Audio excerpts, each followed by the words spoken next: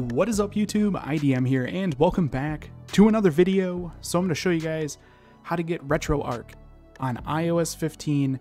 This works on the iPhone and it works on the iPad.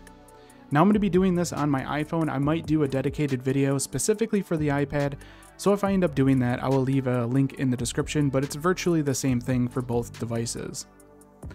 Now RetroArch is incredibly complex, but it's also incredibly powerful, and it allows you to play tons of different types of retro games on your iOS device. From anything from Atari to NES to Super Nintendo up to PlayStation 1 games, which is freaking cool. Now this is going to be a long video because there's a lot to show, and RetroArch, like I said, is very complex.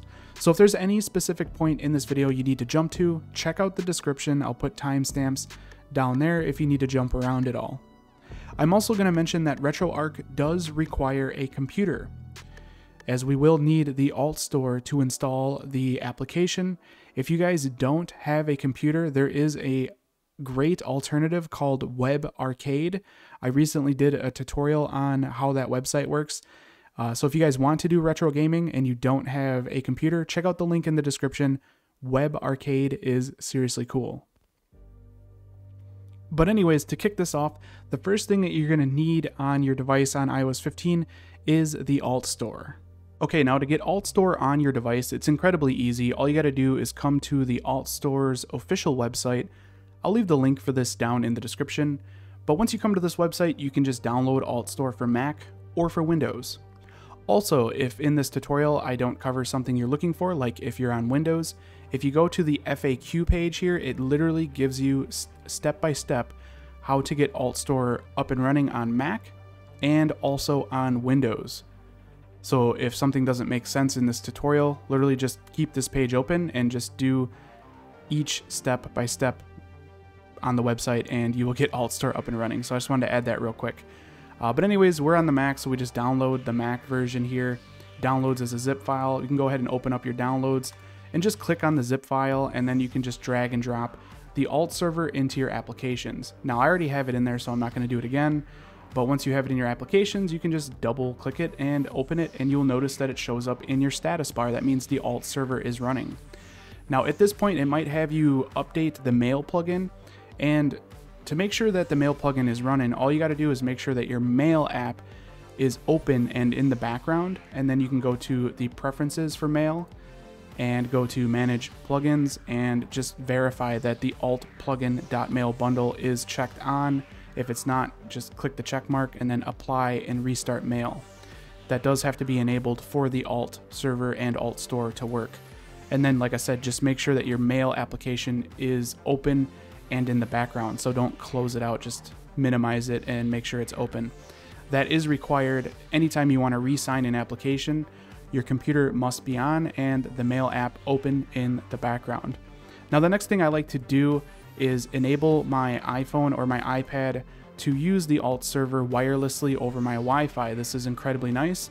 So to do this the first time, just plug your device in, and then within a Finder window, just make sure that Show this iPhone or iPad when on Wi-Fi is checked on.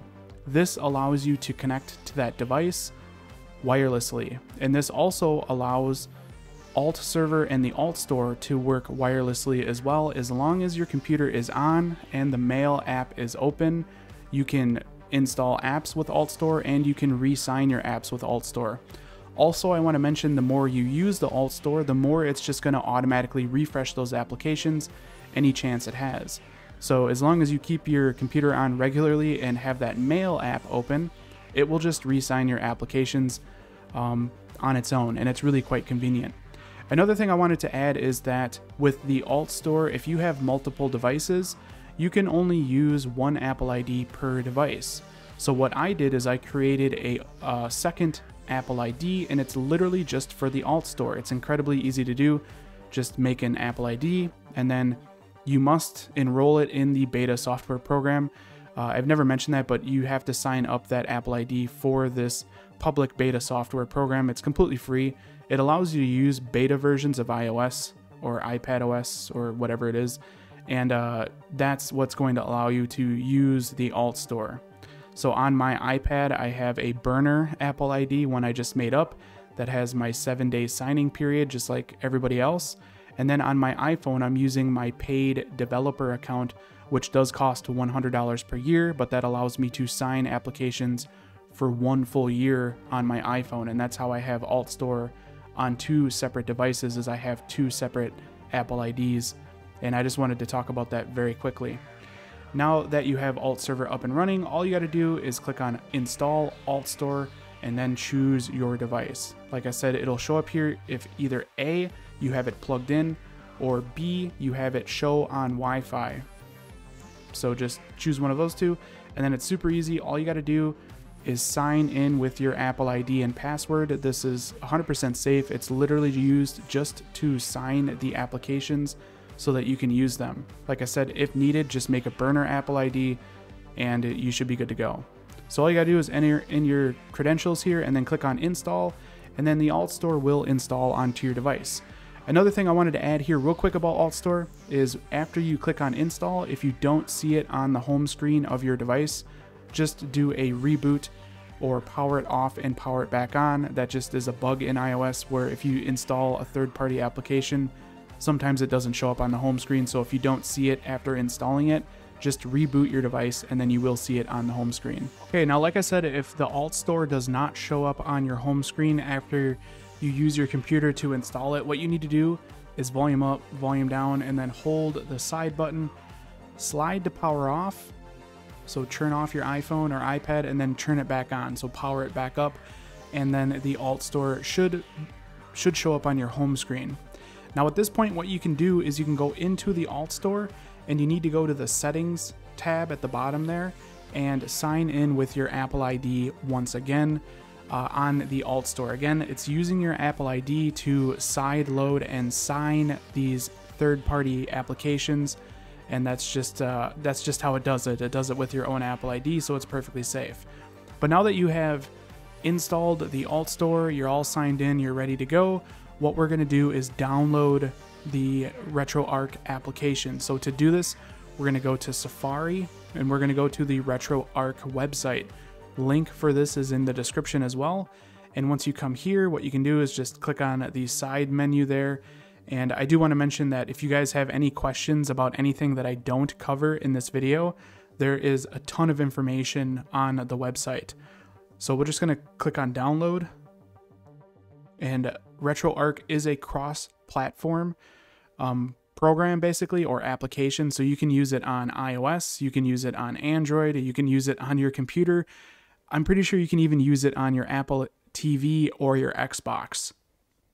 So it's pretty crazy. But anyways, there's 2 different types of downloads. There's a nightly and there's a stable version. I like to just do the stable version, so I click on that button and then just click on whatever's the newest version available. So for me, it's 1.9.14.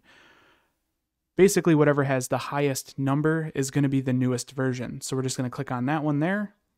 And we're going to choose what we're installing it on. We're doing it on Apple. So as you can see, it supports just a ton of stuff. There's Android. I think you can even get it on a Nintendo Switch, PlayStation, Windows, so on and so forth. So we're going to do Apple. And we're going to do iOS ARM 64. And as you can see, this is the .IPA.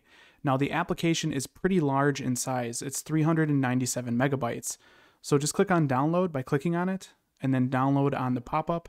And then you can go into your downloads by clicking on that button there, and you can see it downloading. Like I said, depending on how quick your internet is, this might take some time, so just be patient. Now I've already done it, so I'm just gonna cancel that out. You can see here I have the .IPA. So to locate it, I'm gonna click the magnifying glass here, and I already have this open. And as you can see, here is the .IPA within my download section in my files application. So from here, I can just force touch on the .IPA, click on share, and choose the AltStore.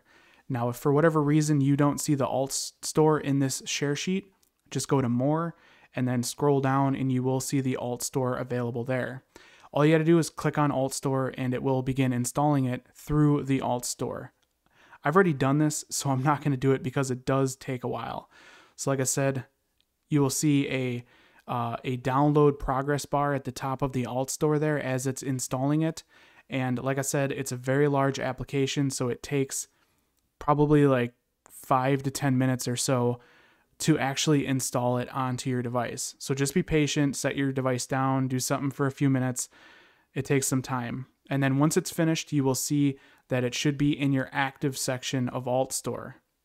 And once you exit the AltStore, again, the stupid iOS bug, if you don't see it on the home screen, what you got to do is volume up, volume down, hold the side button, slide to power off, so power off your device, and then turn it back on once it fully turns off.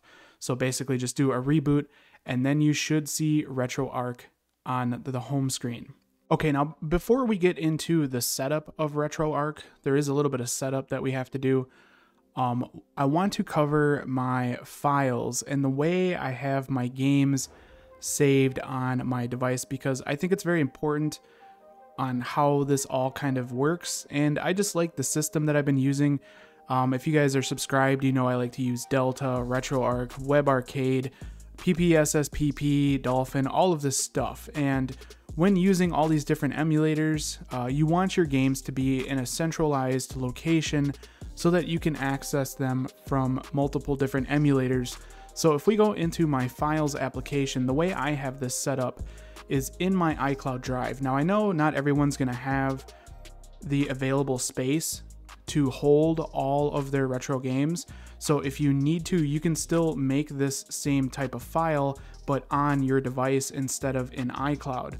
But the beauty of having it in iCloud is that I have access to all of my games on any of my devices. So from my Mac, from my iPhone, or from my iPad. And also when the new iPhone comes out, if I upgrade to a new iPhone, since all of these retro games are in my iCloud, I will of course have access to them from a brand new device whenever I get that. So that's why I like to do it in iCloud. And the way I have it set up is in iCloud Drive, I have a retro games folder. And this is where I keep everything. This is where I keep all of my games, and this is where I keep all of my BIOS and anything that's needed for any emulators. So I have my WebRcade JSON file here, for those of you that know how WebRcade works. I also have all of my BIOS in a system folder here as well. Now, because with how YouTube is, I can't show you guys how to get these games, but I am going to show you how I have all of mine set up. So it's simply just broken up by system. So Game Boy, Game Boy Advance, Game Boy Color, Nintendo 64, Nintendo DS, so on and so forth. PSP, PlayStation 1, they're all in their own folder, and that's pretty much how I have it set up. For the PS1 games, as you can see, I still have some that are compressed, and I have some that are extracted. The extracted type here, the folder, is what's allowed into RetroArch. The compressed are not. But if we get into like Game Boy games, those are kept in the .zip format, and that can be loaded up in RetroArch as is. So I just wanted to briefly cover the file system here, how I have my game set up, and then the next part is for RetroArch itself. So RetroArch, once you have it installed, you will see the RetroArch folder. This should show up after you launch the application for the first time. If for whatever reason you don't have this folder here, I would recommend just doing a reboot on your iPhone again. For some reason with RetroArch, I've noticed that sometimes you just need to reboot your iPhone for things to show up. But if we go into RetroArch, as you can see here, I have a bunch of subfolders, and these are based off of systems, and it's pretty much the same as I have it set up in my iCloud. You don't want to put these games into the actual RetroArch folder. As you can see here, I could not get it to work that way. I had to put them in the main folder, and that's what worked. And I'll show you guys this in action in a second. So that's how I have my games set up in my files application. Now jumping back into RetroArch, there is multiple ways to set up this emulator, and it depends on if you're going to be using the touch screen controls or if you plan on using a controller. I have two different types of setups that I like to use. For touchscreen, which I'll cover first, I like to keep it as you guys see here. But if I'm using my controller, I like it to be set up a different way. And I usually use a controller, so I don't normally have my RetroArch set up like this. But I'll show you both of them. So if you plan on using a controller, just check out the timestamps in the description if you guys want to jump ahead to when I cover the controller portion of this tutorial. So the first thing you guys need to do in RetroArch is if you're planning on using any cores that require BIOS, you will have to specify the BIOS folder. Now again, I can't supply the BIOS in this video or in the description or anything because of the way YouTube is. But I mean, if you guys have any questions about any of this stuff, just hit me up on Twitter. I'll gladly answer and explain how I do things on Twitter. It's just the easiest way to do it. So if you have any questions, just ask there. But my BIOS, as shown earlier, are in a system folder in my retro folders. So right here, this is where all of my BIOS are. Now what I can do is I can copy this system folder. So we'll just do copy, and I'm not going to actually move this because it's pretty large and it takes a few minutes, but I just copy it and then I go into the RetroArch folder, and then I go into the RetroArch folder once again, and then I replaced the system folder here, and all of the letters have to be lowercase. It is case sensitive, but your system folder will normally be empty. But as you can see, what I did is I just deleted the folder. So just click delete, and then I pasted in the new system folder to replace it. Now that I've done that, I can specify in RetroArch where the BIOS are, and they're in that folder. So to do this, what we're gonna do is we're gonna go to the little gear, and we're gonna scroll down until we see directory.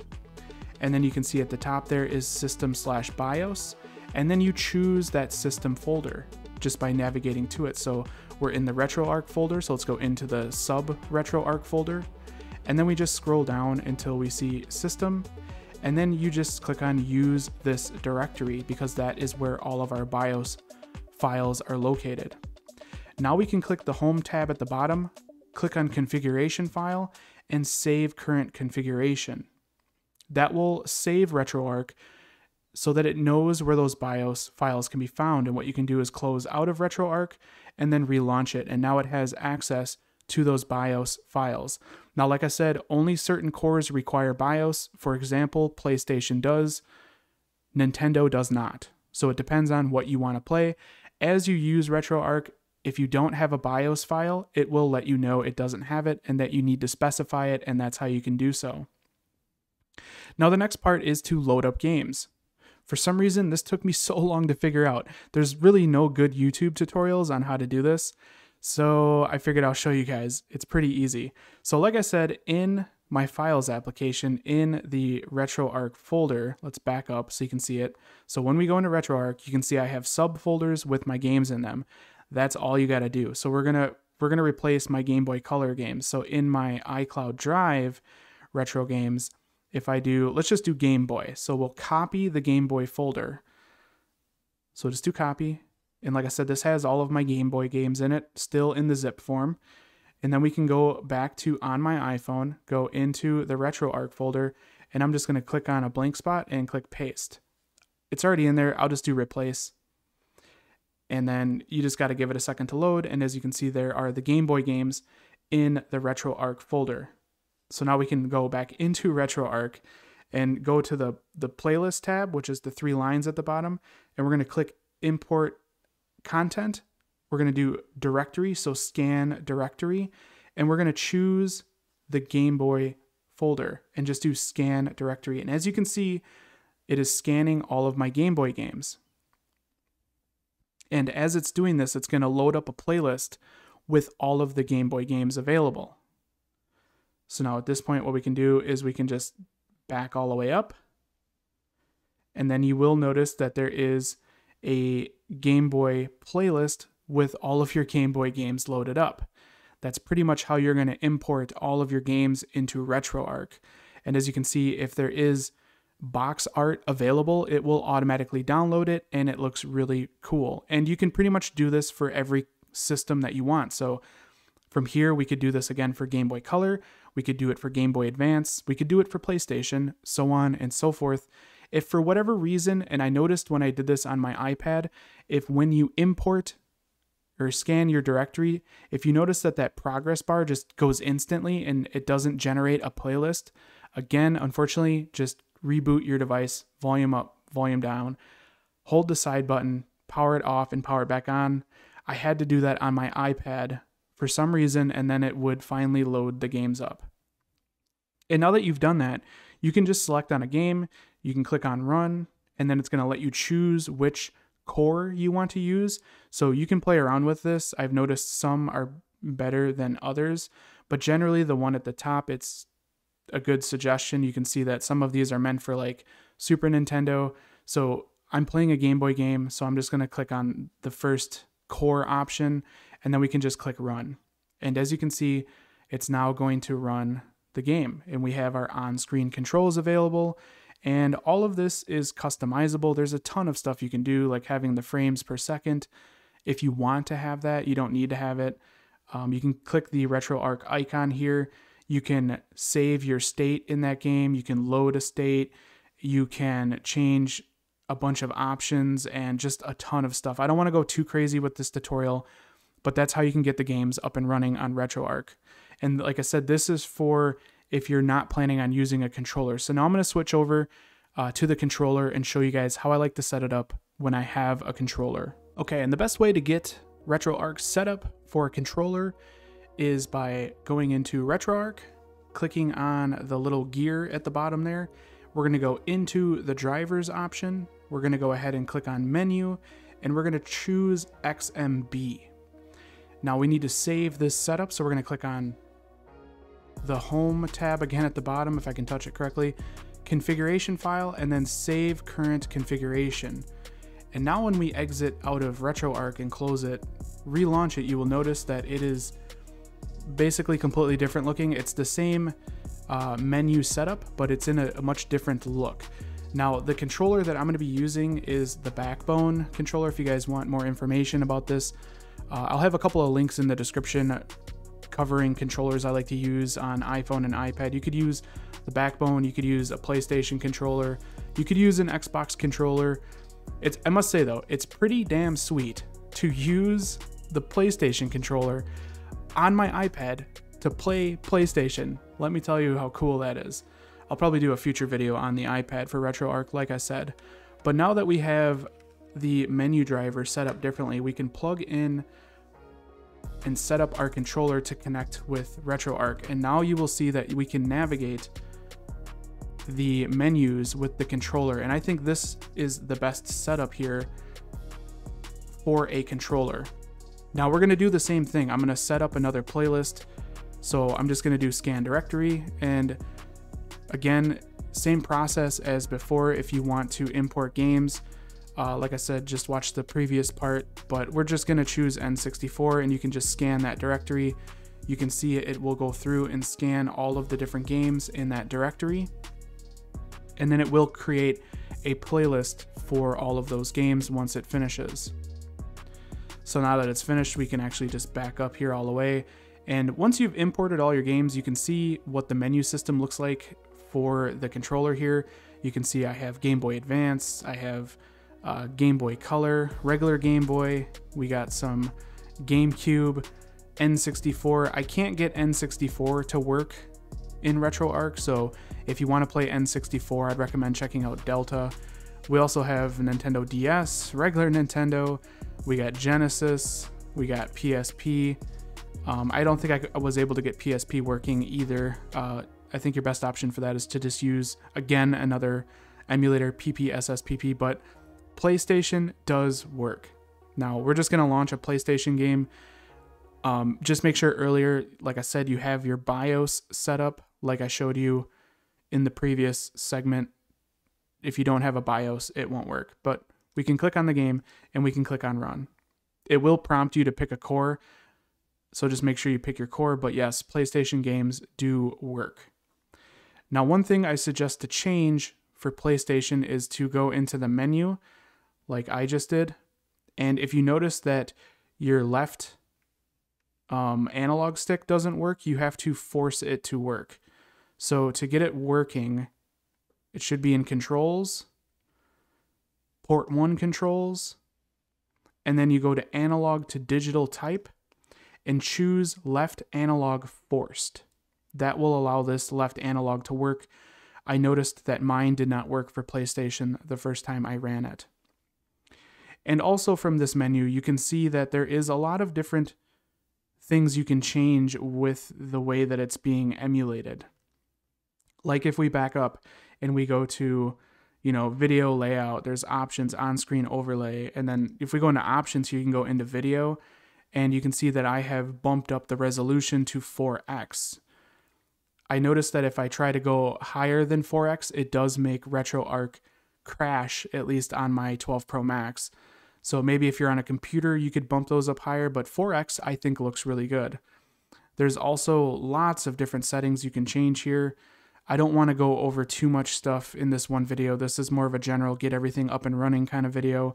I'll probably do a more advanced video on the iPad in the future, like I said, going over all of these different things you can change with the core. There's just a ton of stuff. There's even shaders and stuff like that. It's really quite amazing the amount of things you can do with RetroArch. But anyways, we can just play the game. I like to minimize the controls, so now it looks super clean. And we can literally play any of our favorite retro games with a controller on our iPhone. And it's just awesome. So we'll wait for this cutscene. I think I can just click start. I can go right into arcade mode. And I'm not sure how well this is going to look, on my camera, but in person, the graphics look pretty damn amazing, especially at the 4x resolution. I think it looks awesome. And you can see my frames per second in the upper right as well. So at the 4x resolution for PlayStation, it does handle the game amazingly well. I pretty much sit at a solid 60 frames per second, and it just very rarely dips below that. It'll sometimes dip below it at like loading screens, but never during the gameplay. So it looks amazing, it operates amazing, and this is gonna be pretty much for all of the different systems that RetroArch supports. Like I said, Nintendo looks awesome, Super Nintendo, Game Boy games are really good as well, and with all the different shaders and stuff, you can really make the experience very unique with RetroArch, and it's a seriously powerful emulation application that you can have on iOS 15. So that's basically going to be it for this video, guys. That's pretty much all the basics of RetroArch on iOS 15. Again, like I said, if you guys have any questions about anything, just hit me up on Twitter. I'll answer pretty much any questions that I can on Twitter, so be sure to check that out. Also, all the links for everything you guys need are down in the description. Hopefully you guys enjoyed this very long tutorial. If you did, definitely throw me a thumbs up. This has been IDM, and I'll catch you guys in the next one. Later.